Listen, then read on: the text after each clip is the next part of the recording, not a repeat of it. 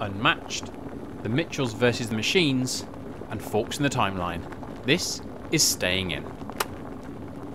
I played golf the other day. I went Did and played you? golf. Yeah. Real golf? Yeah.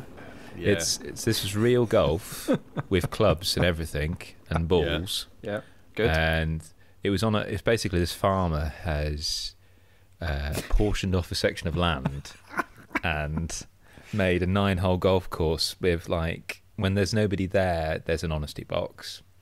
But yeah, it's a 9-hole golf course. It's really relaxed. There's not like a dress code or anything like that per se.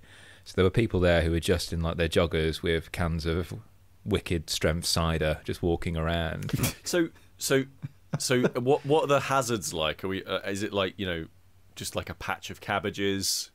No. A cow. Right, there were sand pits, Pete, but I've never had this before, because usually a sand pit is like something you tend to avoid because the ball just lands in it. I think it's called a bunker. Yeah, a bunker, that's it. Yeah, thanks, Dan. A sand pit is a very different thing. Yeah, it's just one giant cat litter tray just next to the green. But the ball just shot straight out the other end. It just didn't stop in it.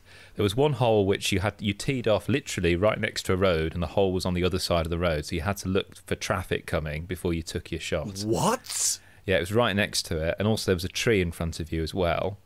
They've literally tried to compress 9 holes into a very small space, so 3 of the holes actually play across each other, crisscross over each other. That's so dangerous. Absolutely extraordinary. But one thing I noticed while playing was that I was saying, like, golf things, like, oh, it's in the rough.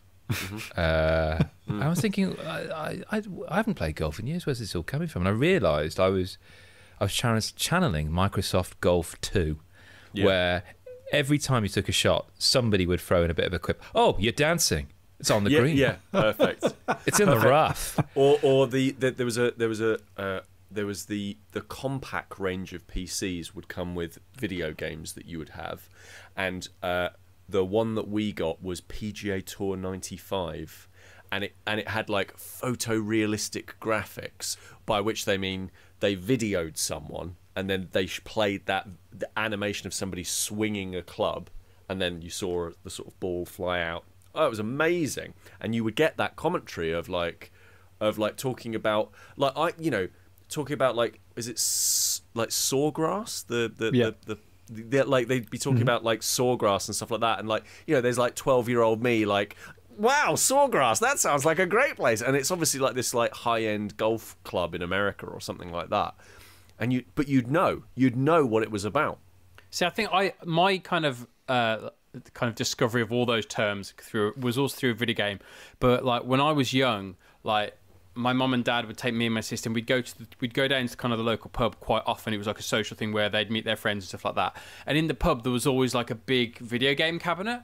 And like there was a time there was like a PGA Tour game, or there might be like Daytona USA was there. And like the amount of excitement you would get when you walked in and there was a new cabinet, and you're like, oh, and then eventually they changed it to like a fruit machine. You're like, this is, even as a child, like, this isn't fun.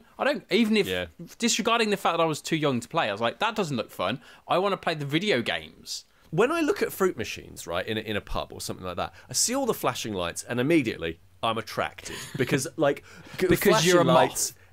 Yeah, basically, it's loud. It's like got flashing lights everywhere. Things spin. There's cherries. I love it. Looks great. I've never quite understood. Like, I get one-armed bandits. Perfectly fine. That's fine. I can do digital poker. That's no problem.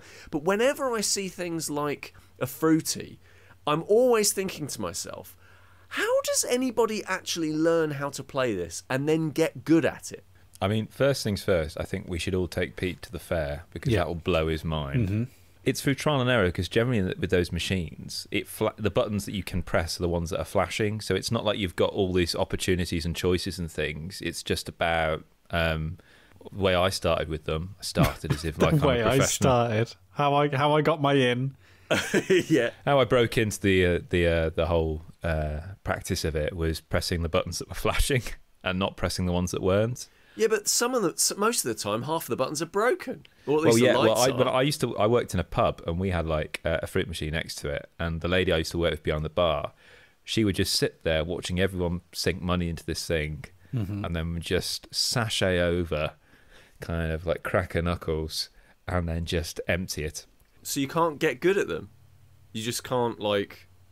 I think you can get good at them, Yeah. but part of getting good at them is knowing when they're gonna pay out, when they're gonna get, when you're gonna get the payday. Because I remember when I used to play lots of when we were allowed to go out and touch things.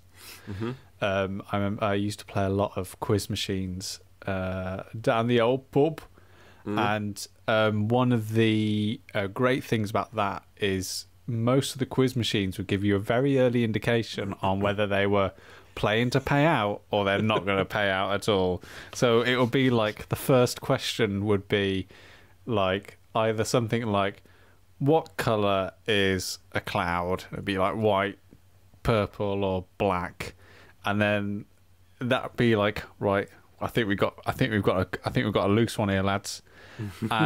Or like the first question would be, in the Battle of Agincourt at 3:23, how many bullets were fired by the arrow gun? And then you just be like, oh no, this is a lost cause. We're not going to win anything here. Just walk away. Don't bother using the lifeline. That was part of that skill. That learning was kind of like knowing we need to carry on sinking money into this because this is gonna pay out soon and big time.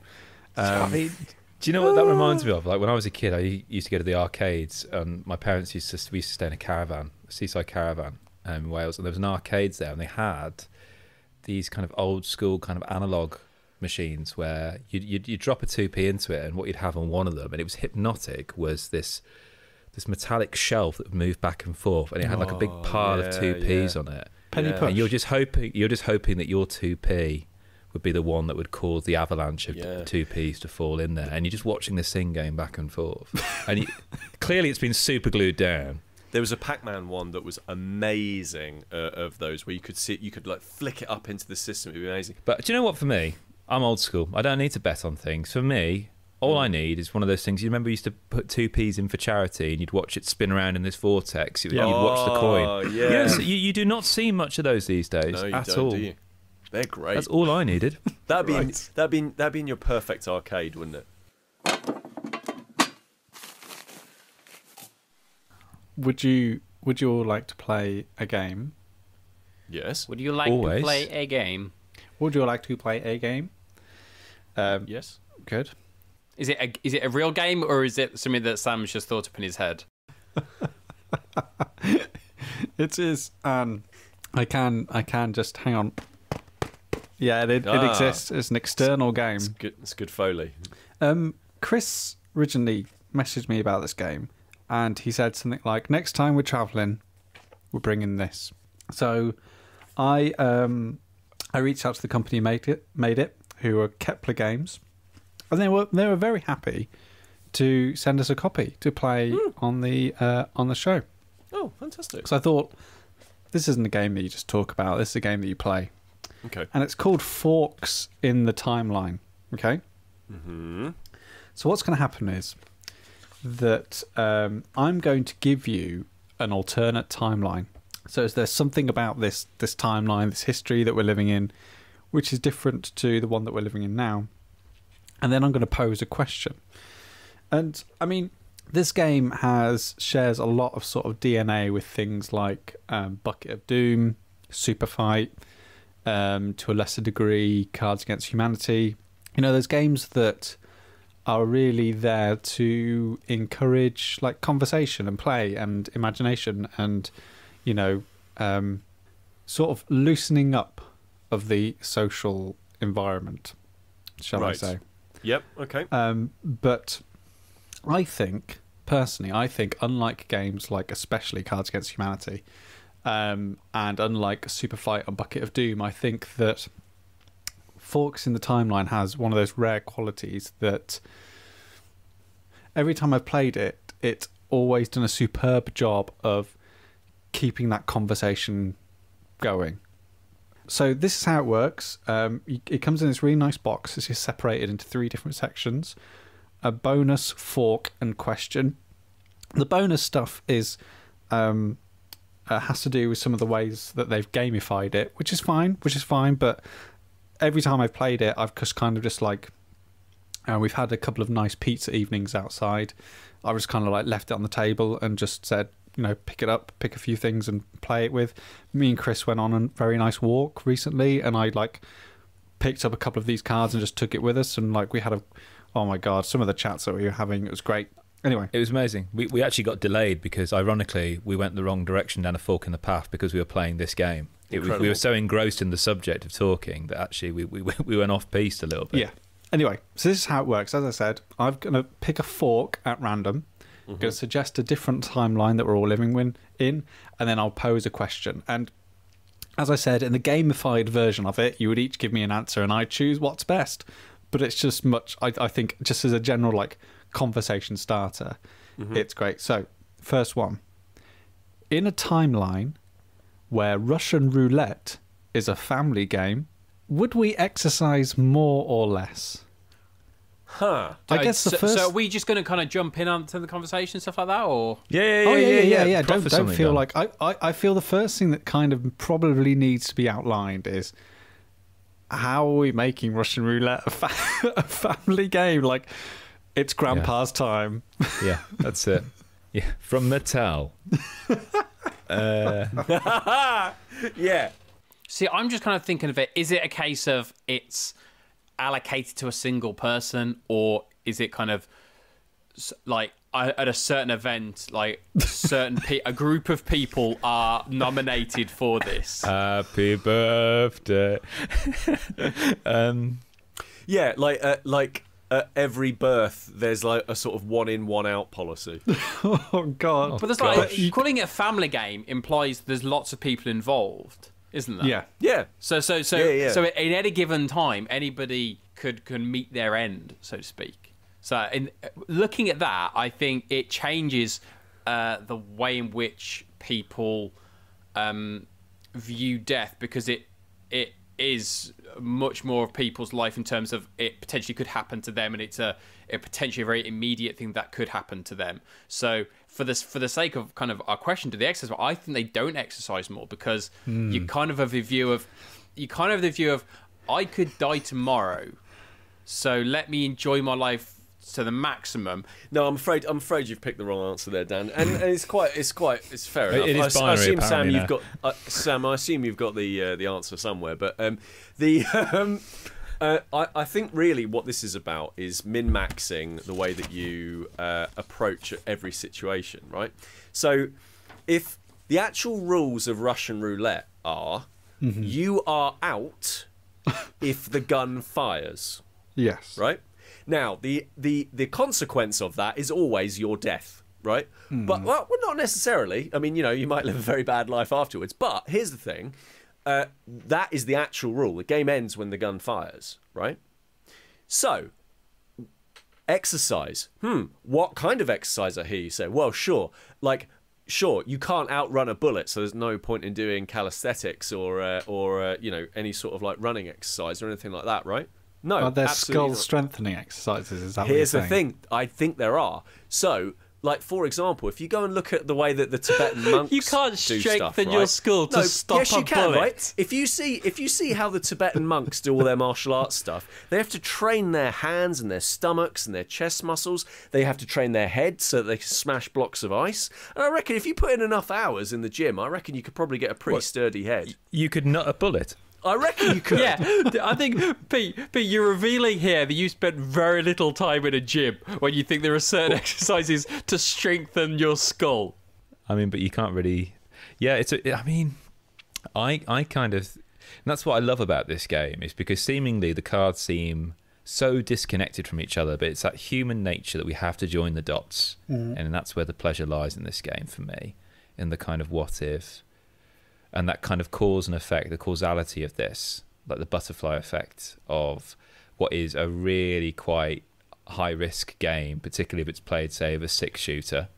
I'd like to think I would exercise more just because, as Dan was alluding to, I kind of quite like that philosophy that, like, live every day as the best you can. I wouldn't be exercising constantly, but I would probably want to...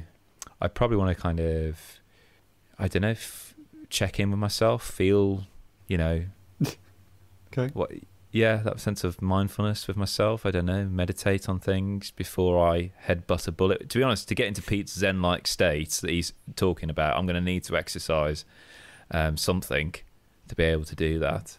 No. There is probably- no level of exercise that's going to make your head stop a bullet. I beg to disagree. Okay, well, I'll pepper these throughout the show. And we actually, in a surprise twist that makes us seem a lot more competent than we actually are, we've actually got a copy of this game to give away to What? someone who listens to this show.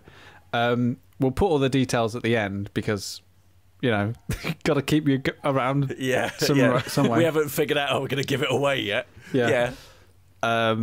But yeah, so we'll do a few more of these. But we're going on. Me and the family are going on holiday, and this is coming in the car because I think it's wonderful.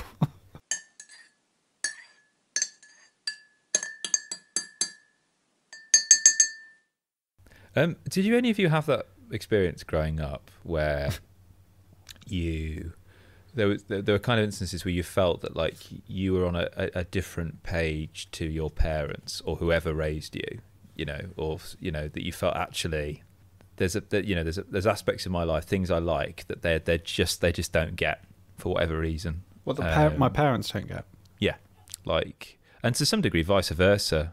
I couldn't really understand why my parents were obsessed with like gardens and stuff and gardening growing up. I can kind of understand it now, but it was very clear they would obviously try and stuff, but For me, it was the sexy bit in Bond films. Like as a kid, I was like all up for all the action, and I didn't understand why Bond was stopping for anything. I was just like, who is this other person? Why are they getting in Bond's way? You don't have time, Bond. Come on, Don't kiss her. That's going to be gross. Yeah, Get back on exactly. the device where you're going to get cut in half with a laser. Yeah, I mean, my folks didn't really enjoy most of the things that I was into at all. So like, there was definitely a load of stuff where I just didn't really see like eye to eye with them on like music and art and food, games, all the Trivial Pursuit films. categories are coming out. Here. Yeah, basically, I got all the wedges. But I mean, I think I think to some degree that is in some ways natural, right? Like, there's always going to be at least a few things that you don't agree with your parents. Yeah, no, right? definitely. And I think like I suppose the point is it's about like, and I think that's quite good because you know it's really lovely when you can kind of be the one that introduces them to something. Say, for example, it's about really that two-way street, about being open to kind of, you know, the stuff they're interested in, and vice versa, really. And I'm lucky enough that my parents, you know, they may not be actively interested in it, but they're interested in it because I'm interested in it, if that makes sense. Right. Like, Yeah. it's not necessarily that they have to be into Matchbox cars. It's just that they're like, oh, you clearly see that your kid likes this. Like, Yeah. So you're like, yeah, great. Yeah, tell me all about the new, I don't know, Ford Capri Matchbox car. I don't know. I wonder if that was a popular model. I don't know. I think I had the Ford Capri Matchbox. Did you? Yeah, it was really good. I like Ford Capris. They're rubbish cars. They rust really badly, but they are beautiful looking things. I only had a Batmobile. That trumps me. I had a big rucksack just full of cars, and then one of those like big plastic road maps that you'd have on the floor, and you just sit and you just. Oh, those are great. Oh, so good. But like, kind of going back to the thing about the parents and things, there was stuff like comic books and things. Like, I mean, my dad would introduce me to kind of music, and I used to watch lots of things like Thunderbirds and, like Sam was saying, Bond films and things. But you know, certain things, like as you grow up, like there are certain things you discover, and for whatever reason, you can kind of feel yourself kind of no longer being on the same page as you might have been, really. And you know, that can be a good thing or a bad thing potentially. And the reason I'm talking about that is because I watched a film yesterday that just dropped on Netflix because. As Sam said, we're living in a time where you can't go out and touch things, and that goes for cinemas at the moment in the UK. This is The Mitchells versus the Machines, and it dropped on Netflix. I had a choice between watching this or Nomadland on Disney Plus. I've gone for this, just as a first kind of viewing. It's a family animation film, but it's at its core, really. which I really love. It's about a family embracing the fact that they are not normal, and it's really about this idea of not being normal. There's a line in the film that says, "Don't let the world make you normal," because this whole notion of normalcy is a bit of a misnomer. Normal doesn't exist, and rather than trying to be this normal that doesn't exist, it's about embracing those weird, quirky, dorky qualities that all families have. Like I've never had that situation where I've been embarrassed by my parents. There've been kind of moments like, oh God, Dad, really? or Mum. Yeah, I've never really had that. No, my parents have. I mean, well, look at me. Well, yeah, I mean, yeah. So- It's just they've just been like, oh God, Chris is doing that again. Yeah. It's by Sony Animation. Okay. Mike Rianda and Jeff Rowe directing it. So that Sony Animation has become now a real kind of benchmark for quality. So we've spoken about Into the Spider-Verse in the past on the pod. Sam introduced me years ago to Cloudy with a Chance of Meatballs. Superb. Absolutely incredible film. And there are similarities with both those films. You've got Mark Mothersbaugh does the music to this, who I absolutely adore. He did the music to Thor Ragnarok and Cloudy with a Chance of Meatballs. And Rugrats, yeah, he's a really talented musician, performer and comedian. He's incredible. And the animation here is very, very similar, has those same touchstones to Into the Spider-Verse, which was groundbreaking. And this has those notes here. It's brilliant, that mixture of the 3D and the two-dimensional, that kind of intertextuality, part kind of like YouTube series, part kind of paper collage. Absolutely incredible.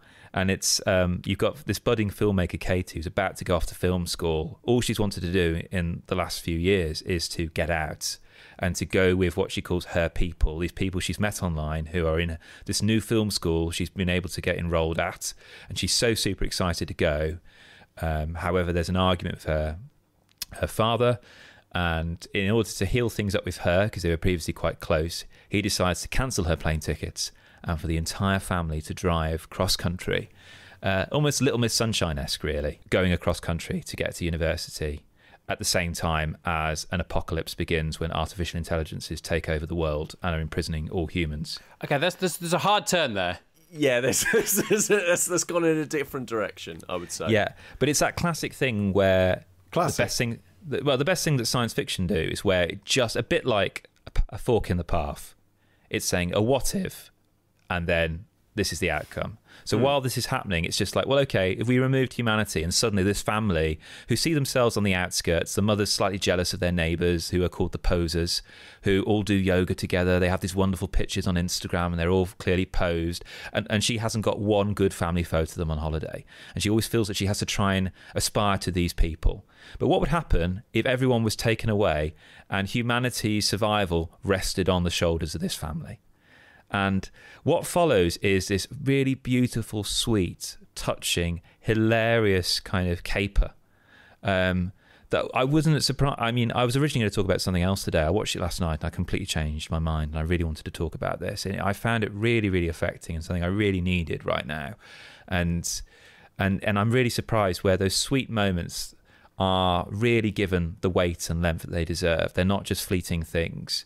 And likewise, also, it is a caper. It goes on at quite a rollicking pace. What is it that elevates it above the kind of standard, kind of disposable, throwaway, we forget about it within a couple of years animations that tend to happen to things that aren't Pixar, that aren't, these big marquee titles? What is it that kind of like elevates it above that, other than the kind of like touching, like, these kind of touching moments? Well, firstly, the animation is rough around the edges, deliberately so. There's a slightly grungy vibe to some of the animation. It feels like a child has done it, like some of it, and which is perfect because this is Katie's story to some extent. Whereas Pixar is very nice and polished, and Pixar prides itself on that polish it has of its animation. It's also very much more rooted in the now of the world, really. Whereas Pixar, it's almost there's this kind of magical realism around a lot of Pixar properties and IPs and stories. This is, it speaks to a lot of parents now who are, who have got kids, perhaps, who are, or likewise, we're all living in a world where these technologies are ubiquitous and we're interfacing between them, and that can cause a bit of a schism, really. You've got this kind of generational divide around technology. That isn't always the case. I think that sometimes we make an assumption that all children are tech savvy, and likewise all people of an older generation aren't, and often that isn't the case.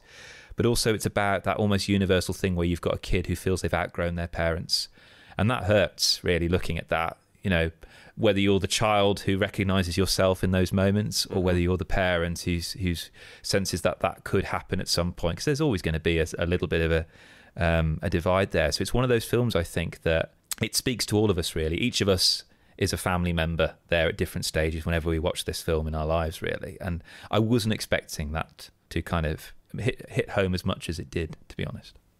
It's quite a interesting thread that I think is sort of being sown through quite a lot of media at the moment. I just recently played Maquette on my PS5. It was a free game in as part of PS Plus, and it was a very sort of a game a bit like Superliminal, which Chris talked about a few podcasts ago, where you're just manipulating shapes in a space and essentially playing with you're like playing in a giant babushka doll, basically, where you affect something that's very small, but you're also inside that thing that you're affecting, so it becomes really big in your world. I'm not explaining it very well, but that's not the point I'm trying to make. The point I'm trying to make is the story was very adult, and the story that surrounded this puzzle was not, oh, you've been captured or kidnapped. It wasn't, you've got to solve this thing to rescue this person. It was a very deep and affecting story about two people and their relationship, and how their relationship grew and how it divided, and how they sort of moved on afterwards. A bit like Florence, really, but as a puzzle game.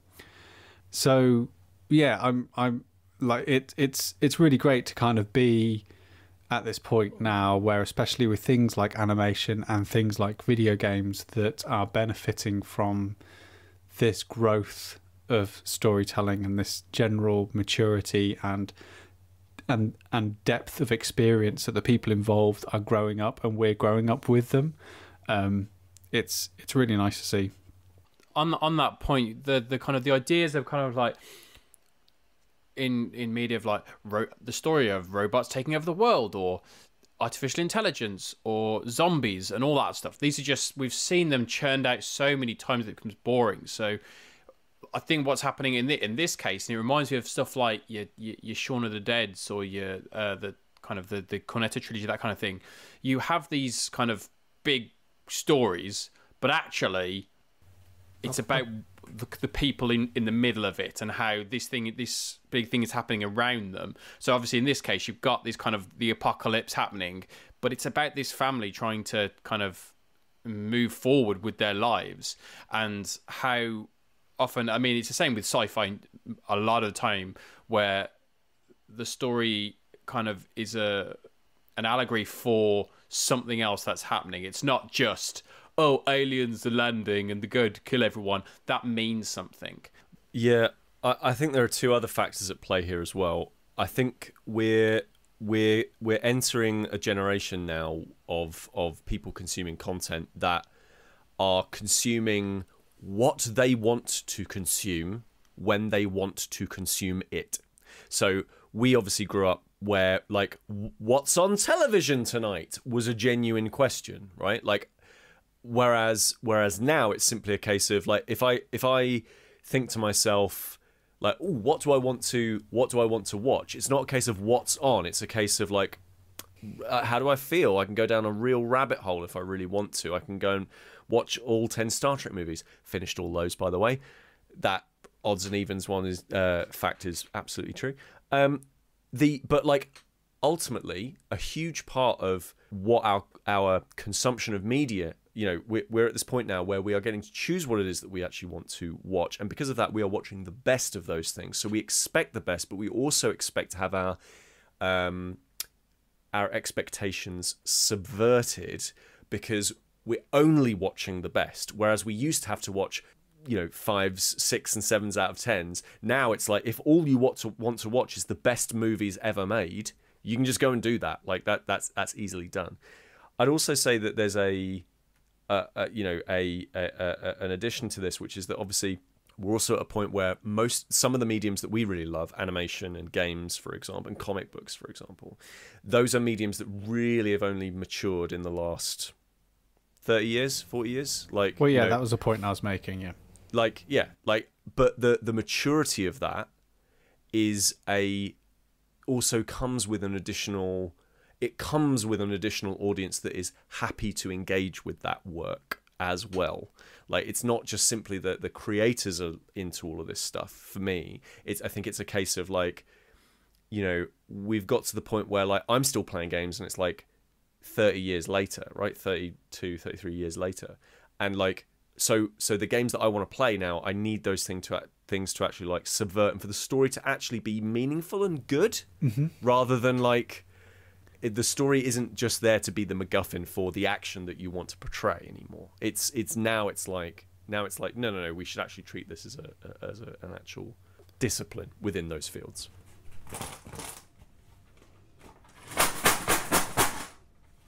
in a timeline Here we go. where humans have necks as long as giraffes,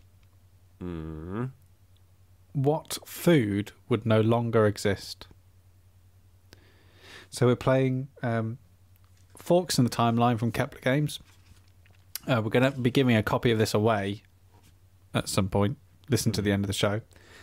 I'm suggesting a timeline where humans have necks as long as giraffes.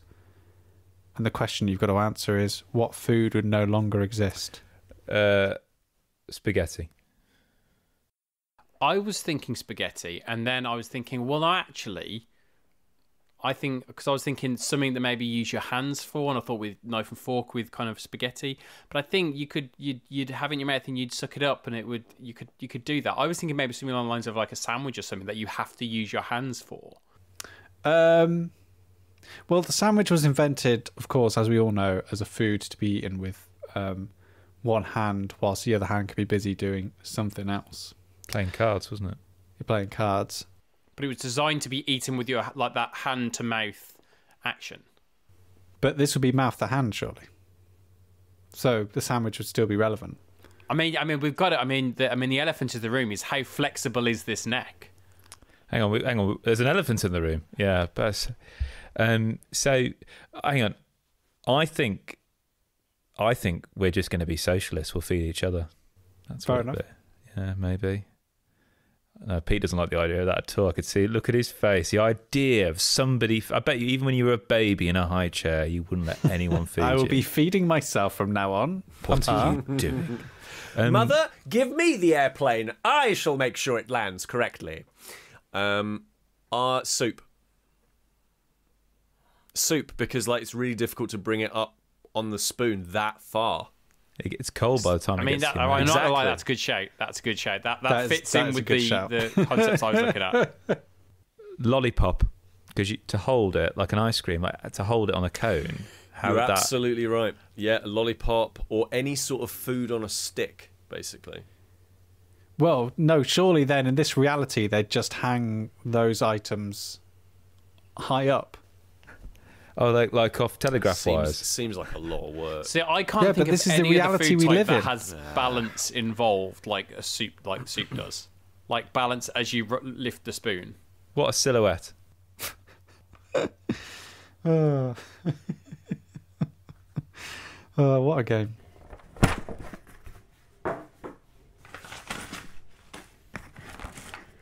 One of my favourite videos featuring Stanley Go on. is where he is bemoaning the fact of fanboys, quote unquote, having the discussion of who would win out of like so and so fight. And in this video, he goes on to explain that the writer decides, like, and he's just like has no patience for these kind of arguments. You can tell he's a man who, like, for 60 years has been asked questions along the lines of who would win out of a fight between Reed Richards and Wolverine. And like there's this wonderful video of him where basically he just says, doesn't matter. The writer decides. If he wants Reed Richards to win, then he's going to win. If he wants, if the Vision's going to win, the Vision's going to win. Like, these arguments do not mean anything. They are completely null and void. In that vein, what two fictional... I'm posing you the question based on a game that I've been playing. What two fictional characters would you like to see fight in a game? I would go for Miss Havisham Okay. and Winnie-the-Pooh. Okay, so what's Miss Havisham bringing to the... If she was going to have like a set of mechanics... Yep. No, I've got you on this one. So Miss Havisham, she would outlive the other player, so she would have a prolonged lifespan. So Ooh. she would be like, she would rely on being able to chip away at the other player. So she's been there for a long time, so she's got patience. So she probably, I imagine, she wouldn't move much, because that's the whole nature. When you encounter her, she's basically in her home, and it's got cobwebs and everything over it. She's still in her wedding dress. So she has got a long lifespan. So I like that. What about the Pooh? What about the Pooh? Oh bother! Just very sticky, isn't he? Just very clumsy.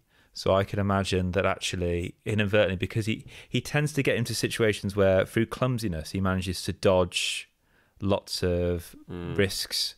So I can imagine actually that would play to Pooh's advantage, that a character may attack him, but he would have somehow accidentally managed to avoid that blow. So I can Kind of like a drunken master kind of thing. Yes, that's it, exactly. I like that. Yeah, definitely. So I think that'd be quite an interesting match, because it'll be ascertaining who lasts longer. Will it be Miss Havisham because of her prolonged lifespan, or Winnie-the-Pooh relying not on his luck but on his inability to kind of walk properly?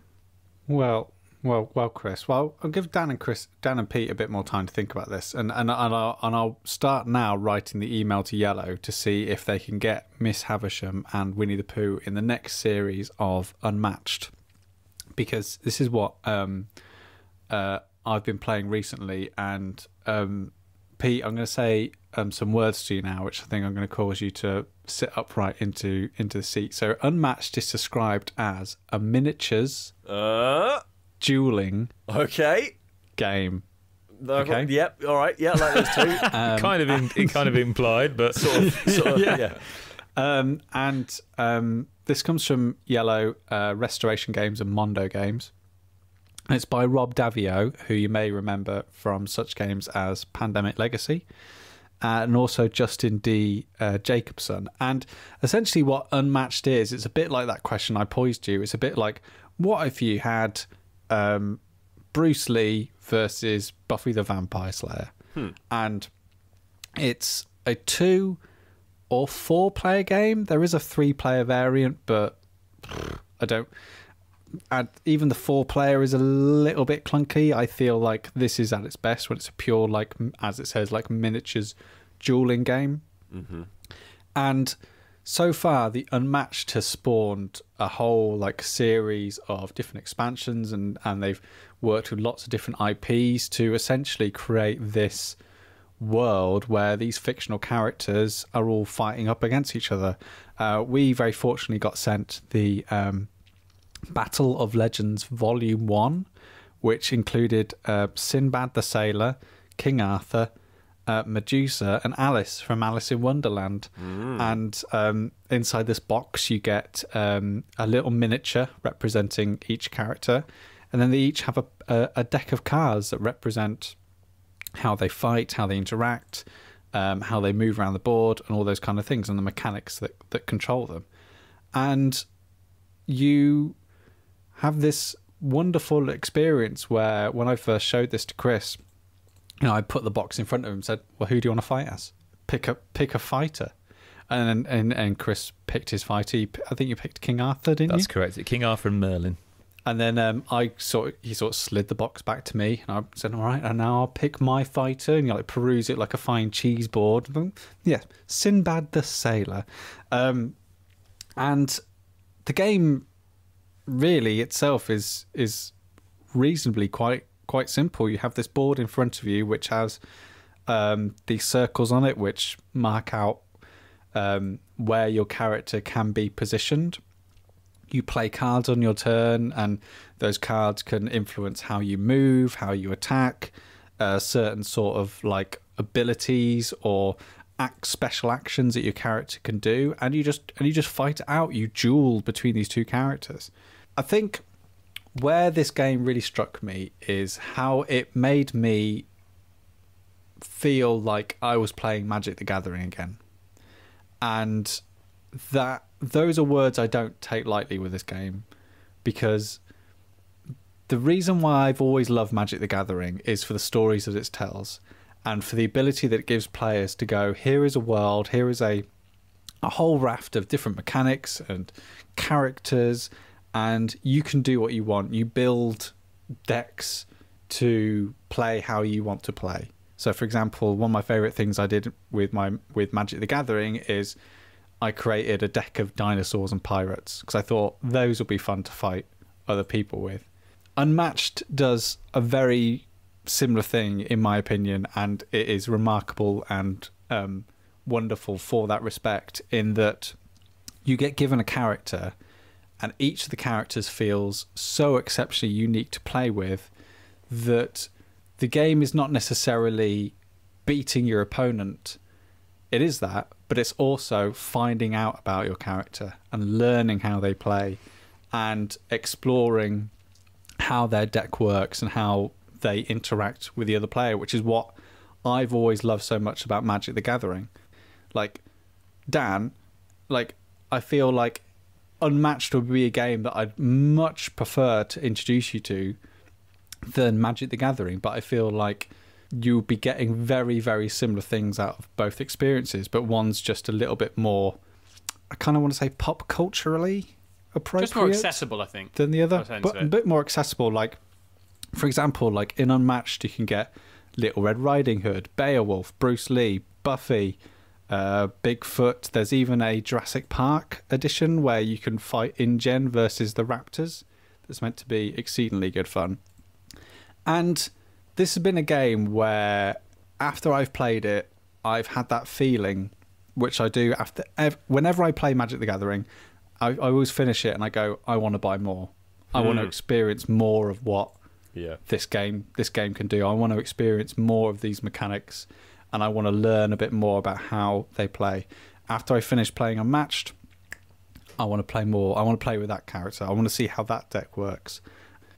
I just love it. I really like, I'm really desperate to kind of, I kind of feel like I want to get more. Just so like the next time I'm with you guys, it's like, right, choose your fighter. We're gonna like have a duel. So here's a question for you then. Like one of the core issues with something like Magic the Gathering is that like it's a high barrier to entry in a lot of different ways, but the big one is with some high barrier to entry games, let's say for example miniatures war games, you can have, let's say you're some sort of dork like me, you can buy 2 different squads and paint them all up, and you can get absolutely everything ready. You can build an army list, you can do absolutely everything, and then you can invite somebody over and say, right, I'm going to teach you how this game plays, and it's absolutely fine. With something like Magic the Gathering, there's so much in every stage of the process, like building a deck, knowing what everything needs to, like how everything works, knowing how like certain phases of Magic works, that actually getting somebody else into the game is really challenging. I mean, you see Wizards do this loads of Friday Night Magic and tutorials in Magic Arena and stuff like that, trying to get people into the game. But it's difficult to rather than say like take a board game that you own and take it to somebody's house and go, I'm going to teach you how to play Arkham Horror. You can't really do that with Magic. So my question is like, does it have that same drawback, or can you easily introduce somebody who might not be that au fait with these kinds of games? There's no deck building per se. You just, each character has a deck. You just pick your character, you get given a deck, and that's it. You fight. And I think, Dan, what would appeal to you is what appealed to me was the fact that rather than having, say, a la Magic, there's this imaginary line between you and the other player, and you're playing cards directly in front of each other.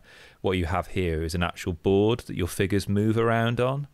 So for me personally, I know it sounds very silly, but being able to visualize it as a kind of a spatial puzzle in that way, not only was it I found it easy to kind of problem solve, but likewise it felt more real. I could kind of visualize and narrativize it, that sort of thing. Yeah. That's all very well and good, but what's the plastic like? That's the thing that everybody cares about. What are the minis like?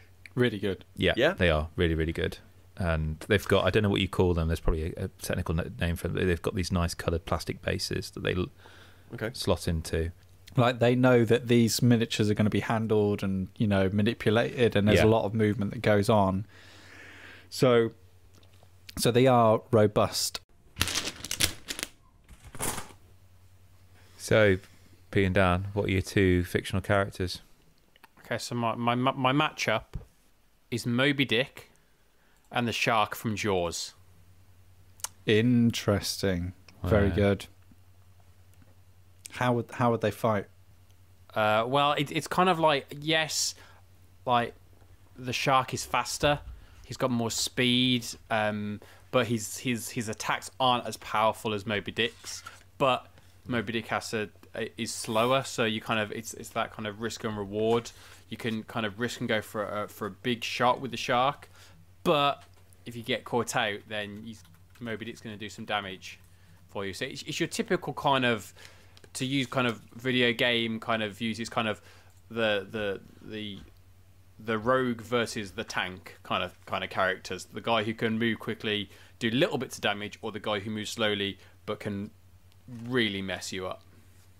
I mean, and already, Dan, I'm thinking about pitting Miss Havisham against the shark from Jaws. Pete, it's all on you. Pete. Bring us home.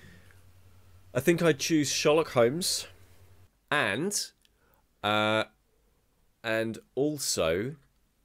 Whittaquick from The Visionaries. Whittaquick. Whittaquick. I think Pete kind of just thought of Sherlock Holmes and thought, that's far too mainstream. In order to balance this out, I've got to go really, really heavily into the obscure just to balance it out. So what would Whittaquick look like in terms of its abilities on the board to make it distinct? And also Sherlock is already one in the Unmatched Cobble and Fog. There's an Invisible Man, Sherlock, Dracula, and Jekyll and Hyde. So that sounds like a brilliant set. Yeah. Okay, all right. That's suddenly gone on the old wish list. We're basically Sherlock Holmes. We all know what Sherlock Holmes plays like. Whittaquick, he's basically super fast. He can run basically close to light speed. And so he's kind of like, think of him kind of like a little bit like the Flash, except for he's got a panther hologram on his chest, which he can basically transform into a panther. So it would be like really, really fast and then like mauling. So why would you put Sherlock Holmes up against him? How's Sherlock going to fight that? I think he would have to. Well, if anyone's going to figure it out, Dan, it'd be Sherlock, wouldn't it? Right. Last one. Final fork-off.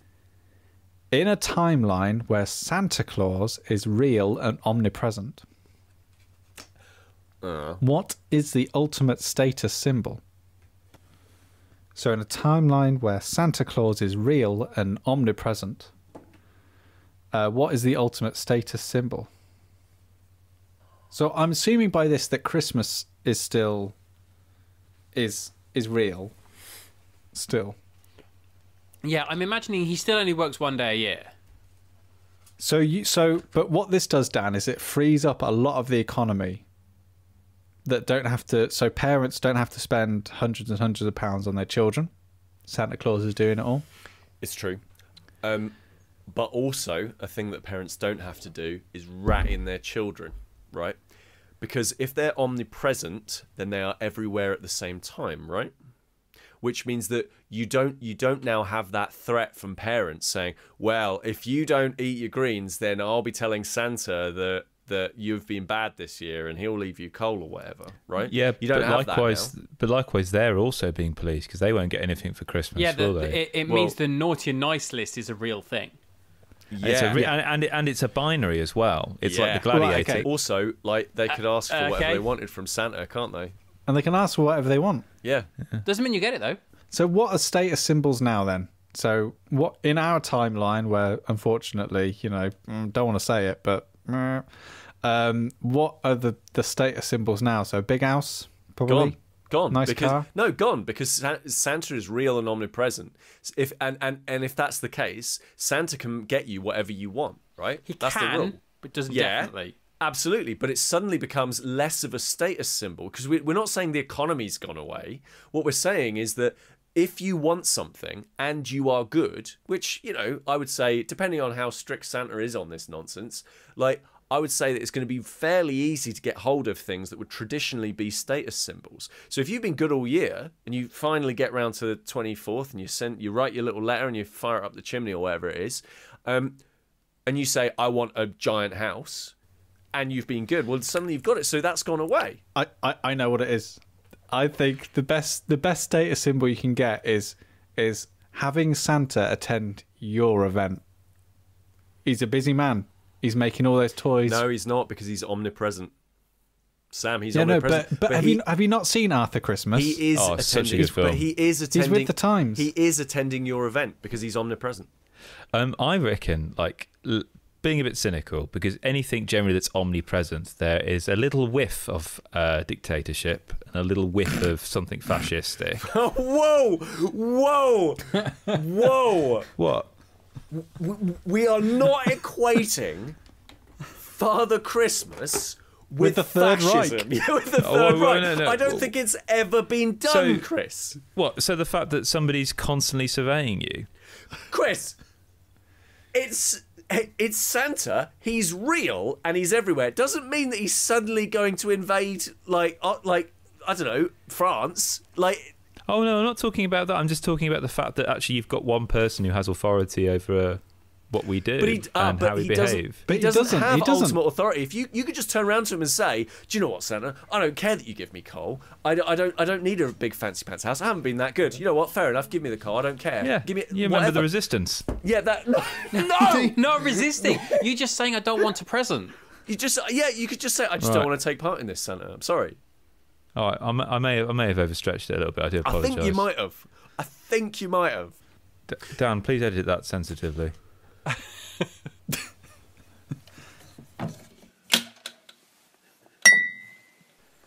And that was Staying in Pod, another episode in the can, as the professionals say. I'm Dan Frost. Hi, long time no speak. Hope you enjoyed the show. With me, Sam was there, Sam Turner, Peter Willington and Chris Darby made it the four of us.